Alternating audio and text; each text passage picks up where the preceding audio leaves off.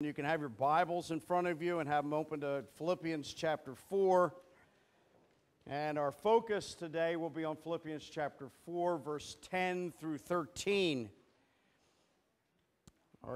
We are in the 5th week of a 10-week series on renewing the mind so that we begin to think the way God wants us to think, so that we begin to live the way God wants us to live. And our subject this morning is contentment. Everybody wants to be content, but we don't want to be accused of being content. For instance, if you're a ball player, you don't want your coach saying about you, well, he's content with his game. Well, just think about that, you know. It's like he doesn't have any more ambition. He just is satisfied with where he's at. Or maybe you're an employee. You don't want your boss saying to somebody else, well, he's content with what he's doing. You know, no more walking the ladder, no more climbing the ladder, no more getting to the top. Where's the ambition? We want to be content, but we don't want anybody saying that we're content. I think part of the problem is that the type of contentment the world talks about is a little different than the contentment that the Bible talks about. And we're going to explore that this morning in the sermon. Now, the book of Philippians is written by the Apostle Paul to a church in Philippi, which is located in an area called Macedonia. It's a church that Paul had planted, and it's a very upbeat letter, and it's written to the church because this particular church is one of the few churches that gave Paul revenue so he could go out and do his missionary journeys and spread the gospel in areas where the gospel had never gone. So the book of Philippians is a rather upbeat, and it's a thank you letter to this particular church. But I want you to understand something about the letter. Paul was writing this letter while he was in jail in Rome. He was a prisoner, but he wasn't in a dungeon. He was under house arrest. Now, if you were in house arrest, that meant that you had to pay for that rented quarters. It meant that if you didn't pay, you were put in a dungeon. You could never leave the house. You could receive some visitors if they could find you. You were chained to a Roman guard 24 hours a day for the entire length that you were in this rented home. Paul was not a free man.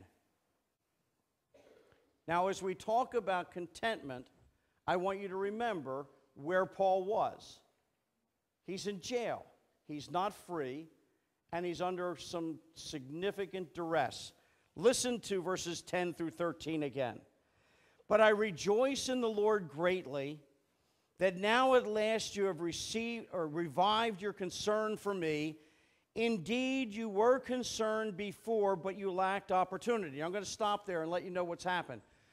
The church of Philippi was constantly sending Paul financial gifts so he could do his ministry. Paul then got thrown into prison in another area. He spent 2 years in that particular prison, but the church of Philippi couldn't find him, so they couldn't send him any money. You have to remember that the method of communication back then is a little different than the method of communication now. If somebody wanted to find somebody, they would say, where do you think Paul is? I don't know. Well, I guess we ought to find him. Yeah. Well, let's just spread the word. And maybe 2 or 3 years later, you might get a message, wait, we found him. He used to be in Caesarea in prison, but he left and we have no idea where he is now. Well, they had gotten that message. They couldn't find him, and now they found out that he's in Rome. So they gathered their resources, and they sent him money. And Paul was so thankful for that money because now he could pay his rent for the house that he was under house arrest in. So we pick up the story. Verse 11. Not that I speak from want, for I have learned to be content in whatever circumstances I am. I know how to get along with humble means. I also know how to live in prosperity. In any and every circumstance, I have learned the secret of being filled and going hungry, both of having abundance and suffering need. I can do all things through him who strengthens me. Now, if you like taking notes, you like scribbling on your outline, you ought to underline the word learned. It appears 2 times in the text. He learned to be content. He learned the secret of contentment. Something you need to know about that word learned in the Greek. I seldom give you Greek lessons, but here's one. It's written in the aorist tense. And that means that whatever is in the aorist tense, it took place at a point in time. Just right then. It's like an aha moment. It's like, I get it. The light goes on. I don't know if that's ever happened to you. Somebody's explaining something to you, you're not getting, all of a sudden the light goes on. That would be a moment of time. Well, Paul has learned about contentment.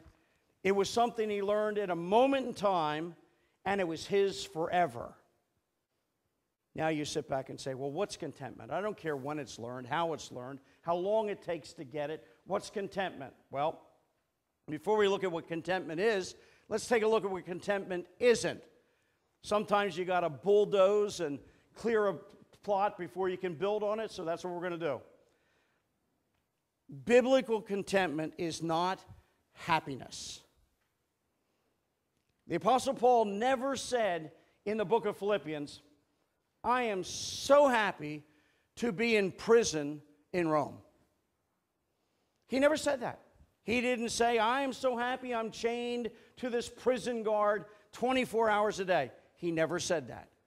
Yet he was content. In 2 Corinthians chapter 12, verses 7 to 10, and you don't have to turn to it, there's a story where the Apostle Paul talks about a thorn that he has in the flesh. We don't know what that thorn was, whether it was a physical ailment or something else, but it really hindered him from what he thought was doing his ministry. And so he spent 3 seasons of prayer, which means he prayed and fasted for a period of time, begging God to remove this thorn that was in his flesh. And God said 3 times, no. Now, here's the point. You don't plead with God to change something if you enjoy it.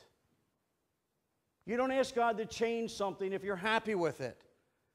Paul was not happy with his thorn in the flesh, yet he was very content. Another situation, we look at Matthew chapter 26, and you can read this on your own, but remember, Jesus is going to go to the cross, and he comes to the night before he's crucified, and he's going to Gethsemane to pray. Listen to what he says. Then Jesus came to them to a place called Gethsemane and said to his disciples, sit here while I go over there and pray. And he took with him Peter and the 2 sons of Zebedee and began to be grieved and distressed. And then he said to them, my soul is deeply grieved to the point of death. Remain here and keep watch with me.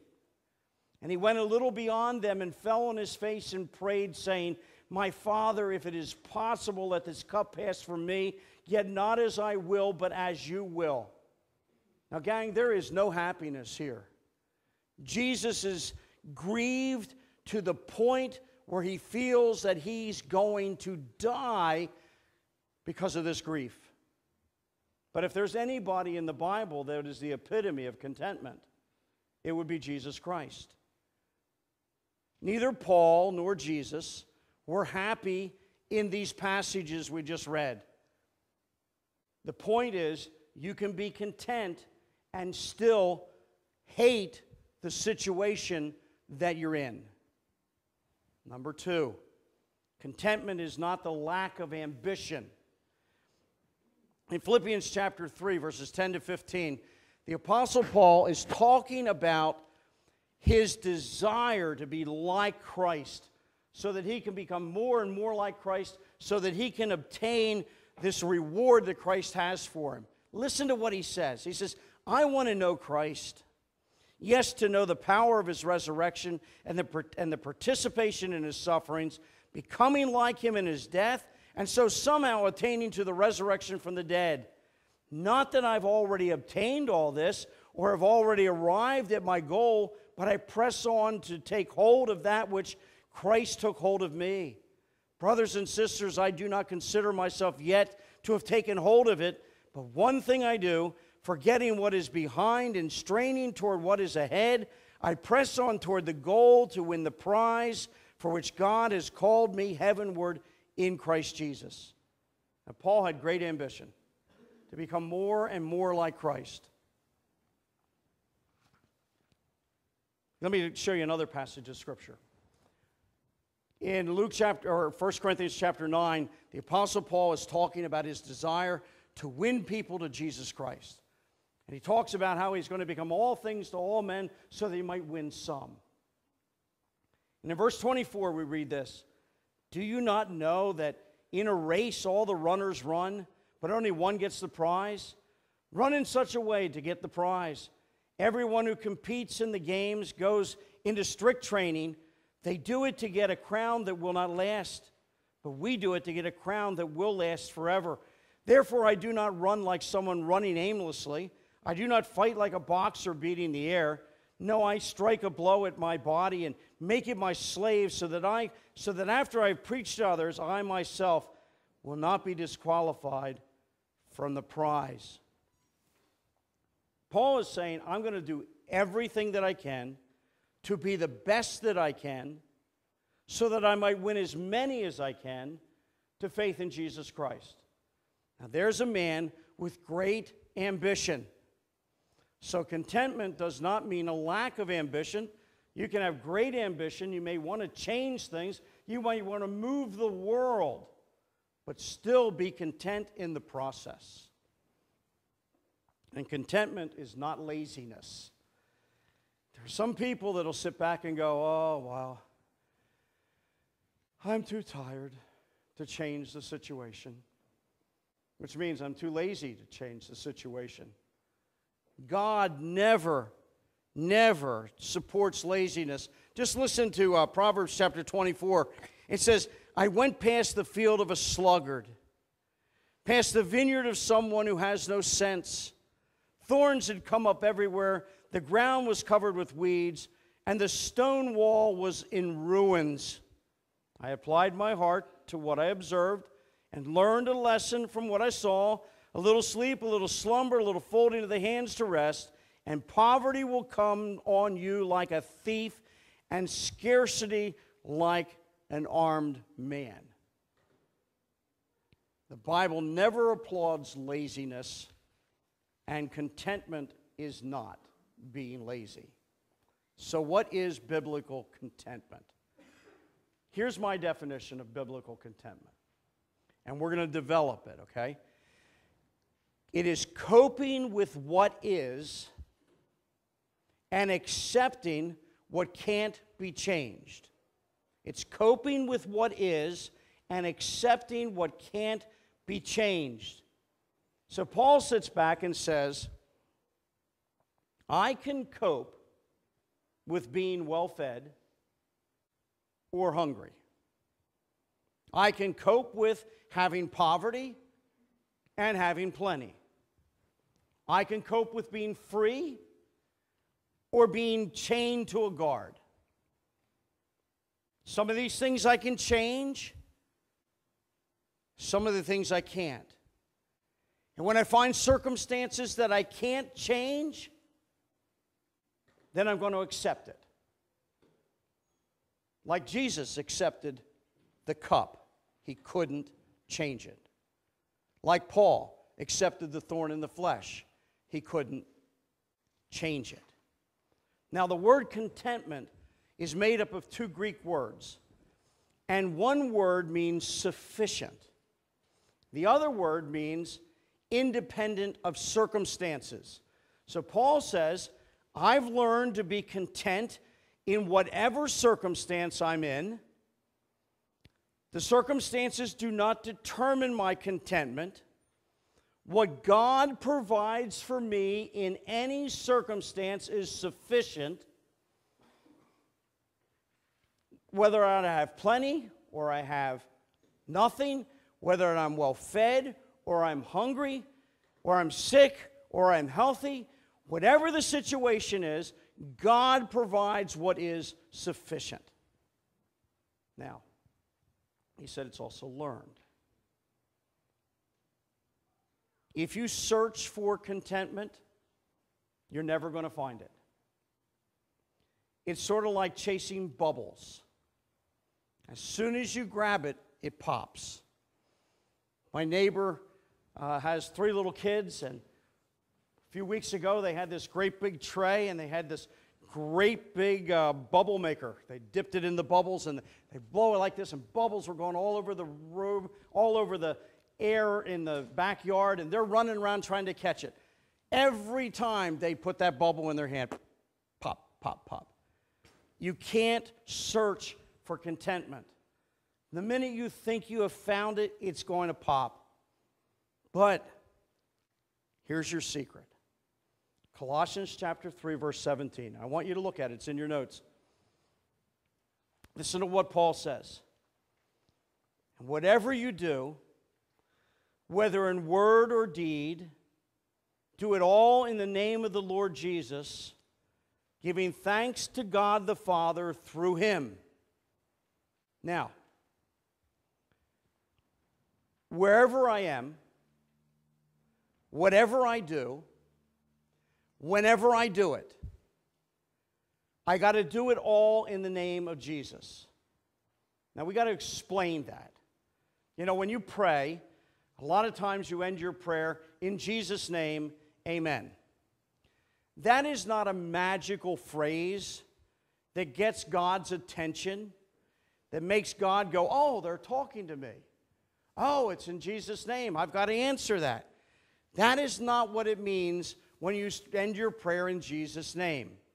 What it means is this. You're saying to God, God, I've just poured my heart out before you, and I believe if Jesus was sitting right here with me, he would have prayed that same prayer.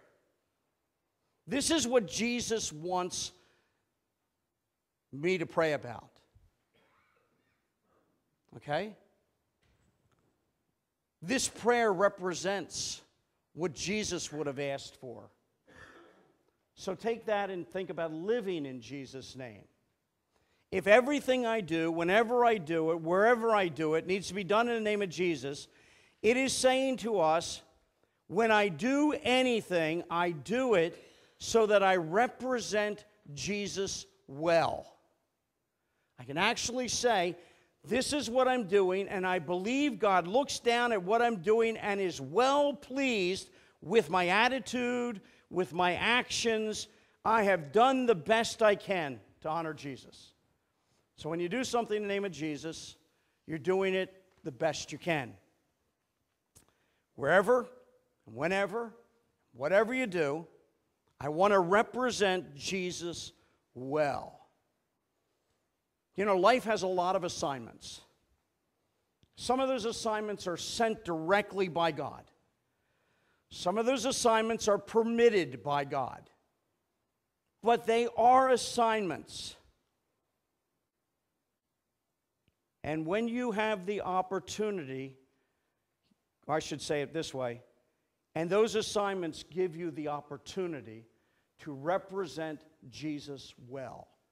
And when you represent him well, you will have contentment, even in a situation that can still be changed.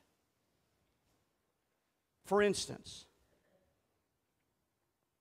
you're struggling in your health, and you sit back and you say, God, I want to represent you well in the midst of this health issue.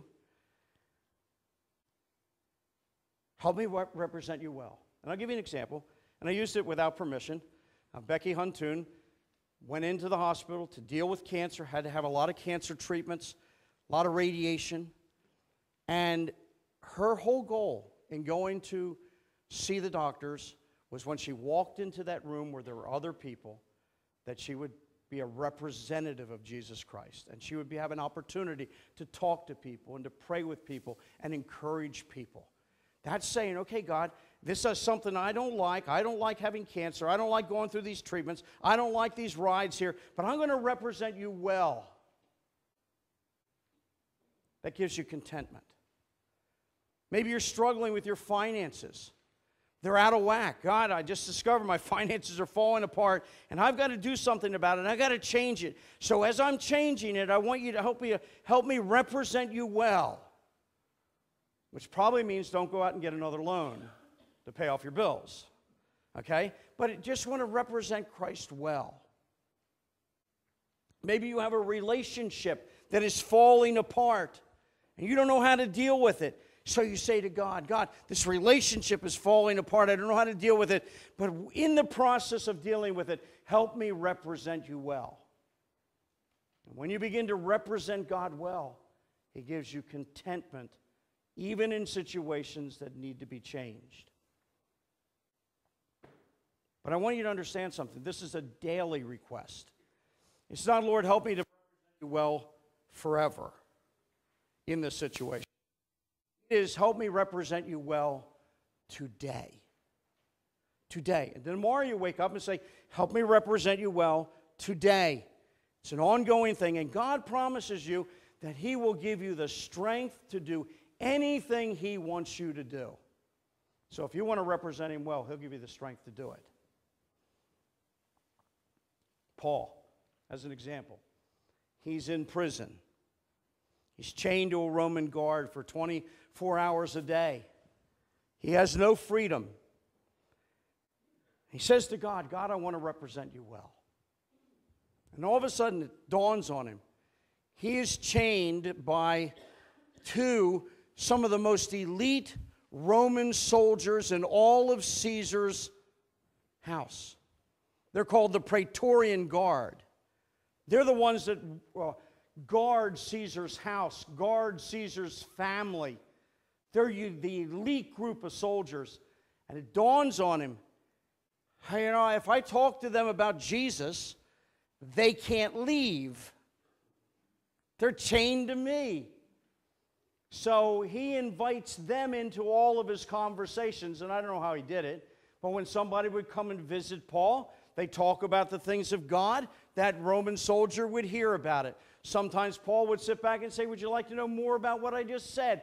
But these Roman guards were coming to faith in Jesus Christ. They were going back into Caesar's household, talking to the other Roman guards, talking to Caesar's family, and many of the Roman guards were giving their life to Jesus Christ because Paul was representing Jesus well in that situation, which Paul would have liked to have changed. He's very content. You say, well, how do you know these people were getting saved? Well, listen.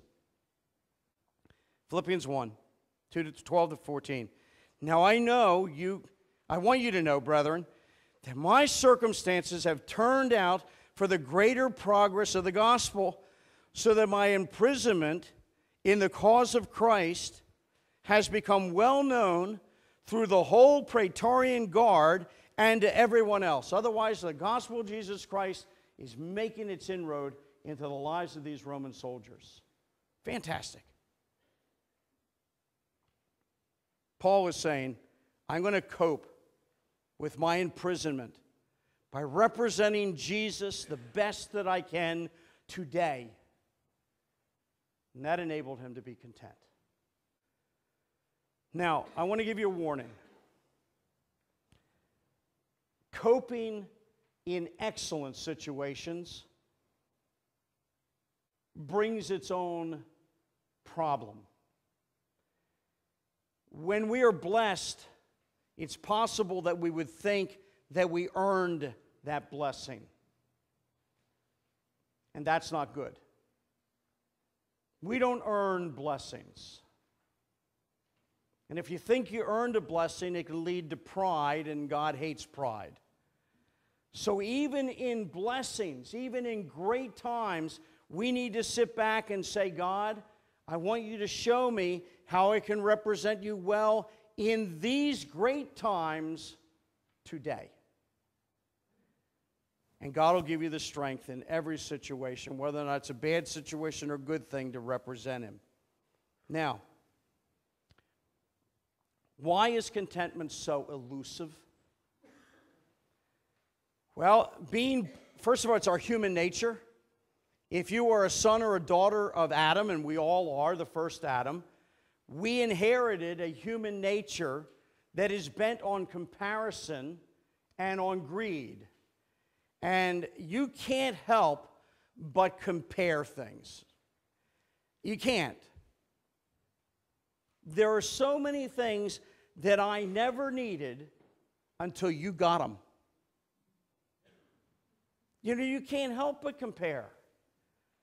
Athletes get these huge contracts, and they're happy as all get out until somebody gets a bigger contract, and then they want to renegotiate. Comparison is a game you can never, ever win. Contentment can never be found in pursuing something or someone or perfect job or the perfect man or the perfect woman or the perfect marriage, because as soon as you think you found it, there's something better. Contentment is not found in the pursuit of things. Greed. The more I feed it, the more I want. The more I feed my greed, the more I want. Ecclesiastes 5:10 says this: "He who loves money will not be satisfied with money, nor he who loves abundance with its income. It too is vanity." Now listen carefully. Some of us have some very nice things. And having nice things is perfectly okay. But needing nice things is not okay. Understand the difference? That's why generosity and moderation are so important. Before I talk about generosity and moderation, let me remind you of this. Don't let anybody but God tell you how generous you ought to be or how moderate you ought to be. It's between you and God, how generous you are and how much you live in moderation, okay? Remember that, okay? God says, where your treasure is, there your heart will be. So generosity is very important because it turns my heart toward godly things. Moderation is important because moderation allows me to live below what I'm able to live. Moderation, therefore, starves greed. So you conquer greed by generosity and by moderation. It's hard to find contentment because of the American culture that we live in. We live in a consumer-driven culture. I didn't need one until you got it. You know, just think about how many things you have that you saw somebody else have, and now all of a sudden you need it. Every advertisement on television says you need this. Every advertisement. You need this, whether or not it's medicine or a new car. You need it, and you need it how soon? Immediately. Now, I don't want you to gripe about our culture.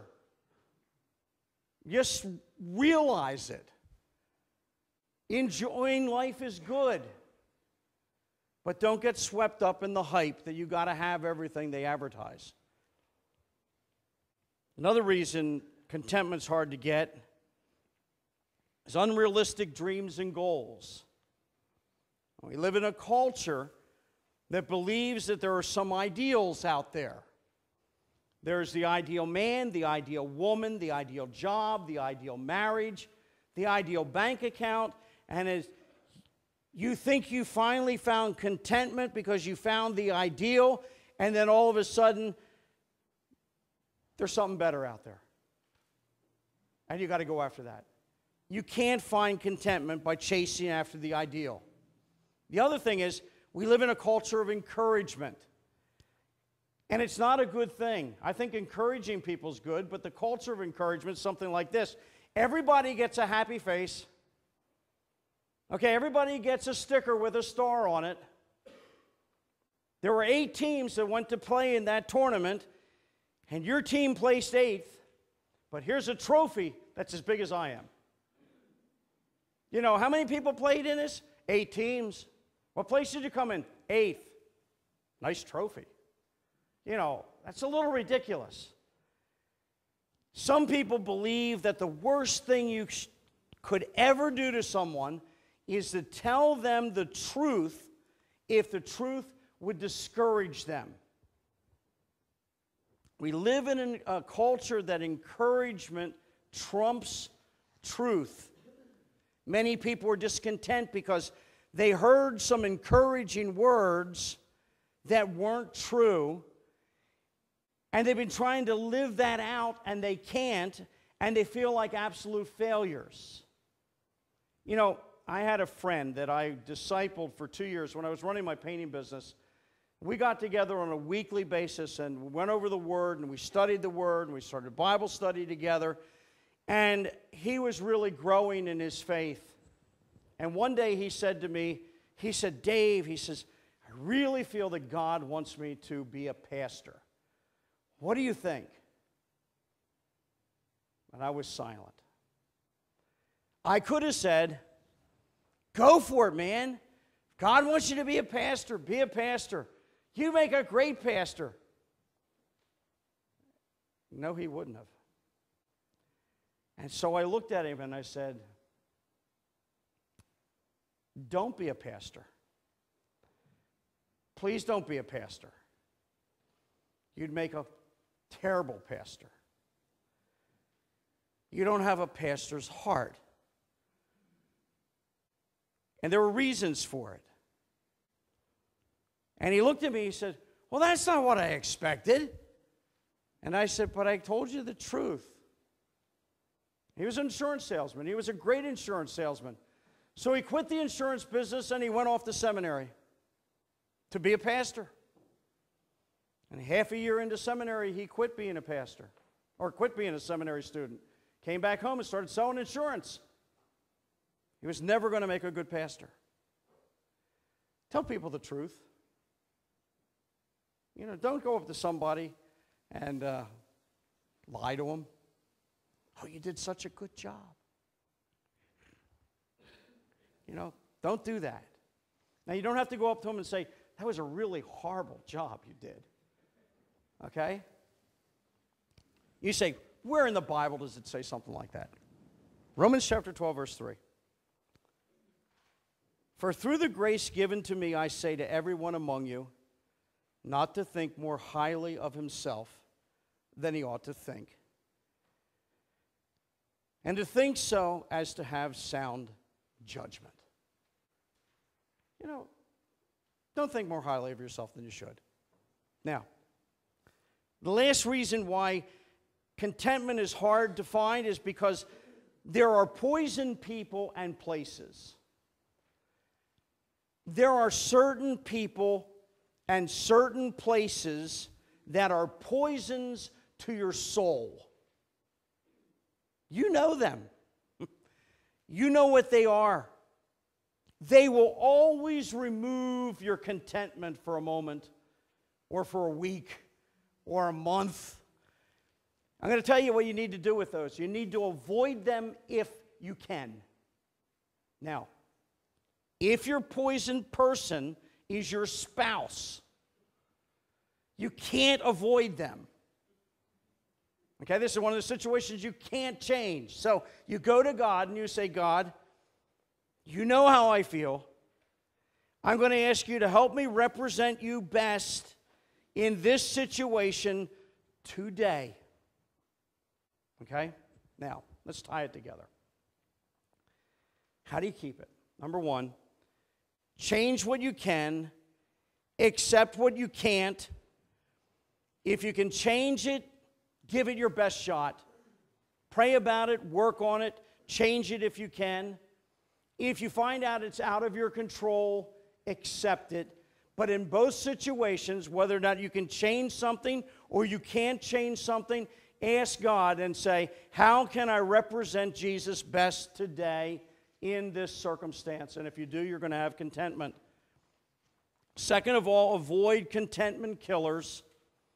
I had a Christian man who worked with me when I was a painting contractor, and we did a lot of high painting in high-end houses, $1 million and up. And he came to me and he said, I can't work with you anymore. I got to quit. And I said, why? And he said, I work in these expensive houses, and all I think about is I'm never going to have anything like this. And I get discouraged and I get depressed. And I go home and I just sit on the couch, and I'm depressed all night, knowing I got to go back into that house the next day and look at all the things I'm never going to have. And I said, well, you don't have to quit. I'll just put you in houses that aren't expensive houses anymore. But I didn't want him struggling with his greed, and I didn't want him struggling with comparison, and so I just did it for him. Now, I want you to remember, I said, the point says avoid your contentment killer. It's your contentment killer. Your contentment killer is not somebody else's contentment killer. So don't expect everybody else to run away from the things that you run away from. They don't have to, because they don't feel the same way. They don't respond the same way to those things. And the last one is this. Treat every situation as a special assignment from God. Whatever the circumstance, say this is an assignment from God, and say, I'm going to do my best. God, how can I bring you glory today in this assignment? Don't ask about next week. Don't ask about next month. It's simply asking today, for this 24-hour period, how can I represent Jesus best in this assignment? And when you finally get to the place where you're doing this on a consistent basis, you'll be able to say to other people, I have learned the secret of coping with any circumstance. I'm plugged into Jesus Christ. Whatever the assignment, He gives me the strength to be content because I'm representing Him well. I want us to go to prayer. I'm going to ask the praise team to come up so that we can conclude with a song. And just want to remind you that after church, after we're done, if you have anything you need to pray about, any special need, anything, there's some prayer teams that will be up front ready to pray with you. Let's pray together. Father, contentment is something that you really want us to experience. And Lord, when we begin to put into practice what we talked about this morning, no matter what circumstance we find ourselves in, whether something we can change or something that we can't change, we need to say to you, Lord, how can I represent Jesus best today in this circumstance? And as we do that, the contentment's going to come and we will learn it. It'll just be like an aha experience. I get it. I understand it. I'm content. And we'll know, Father, when we walk away from that contentment because we're not representing you well, and then we'll rush right back to saying, I want to represent you well. How can I do it? So, Lord, use this to teach us, to ask you to help us represent you well today in whatever circumstance we face, because you're the one who is sufficient to meet all of our needs. Thank you, Lord. And this we pray in Christ's name. Amen.